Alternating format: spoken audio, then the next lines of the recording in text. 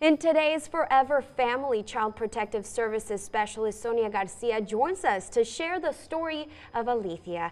Sonia, thank you so much for joining us this afternoon. Thank you for having me. We're just so happy. This is our second segment. The first one was so special talking about Sonia, and now we're talking about Alethea. What is she like? Alethea is 12 years old, and she is full of energy. She loves to play soccer, basketball.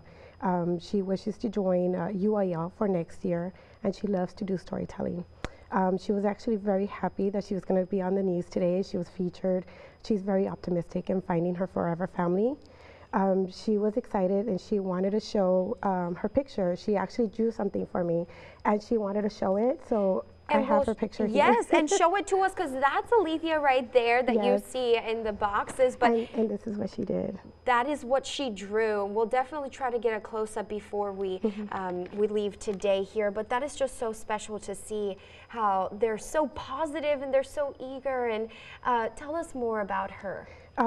She's doing storytelling, so I know she loves to read and she likes to tell stories, and she makes up her own stories and loves to act them out, and she's just fun to be with. She loves to put a smile on your face, and she wants to be the center of attention and just joke about everything, and I'm hopeful that she can put a smile on someone's face. That is such a beautiful story. I mean, definitely so inspiring to be able to find, hopefully, hundreds of Valley children, a forever family. And we do want to talk about the requirements for those that are certainly interested in either fostering or adopting, right? So let's talk about those basic requirements. You need to be at least 21 years of age, financially stable and responsible.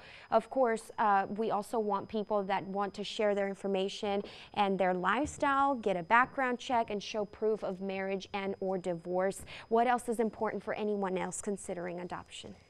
It's also important for them to know that they don't have to be married. They can be single. A lot of families out there think, oh, one of the requirements may be that they have to be married. No, you can adopt as a single person and adopt a child. Thank you, Sonia, for joining us this afternoon. Let's definitely find Alethea a forever home. We'll be right back.